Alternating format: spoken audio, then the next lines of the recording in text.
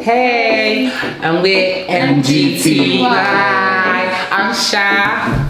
I'm Zee. And I'm Janisha. We're not just a youth group, we're a charity youth group as well. We do stuff like litter picking, cancer research, clothes packing, baking cakes for the cancer research, feeding to the homeless. And then we take us out to trips and stuff like that, like bike riding, hiking, rock climbing.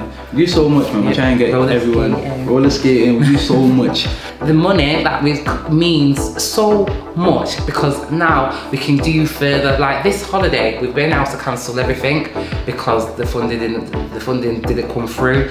And this week, I've just managed to take the youth out a little bit here and there, now and again, and a few of them at a time when I can out of my own pocket. So this funding means that I can now take rather than just 10 this week, I can take 20 and 30, and yeah, we can spread it on, so I can just do more with more youth. I actually, when I first joined this group, I had been on a really rocky start, and I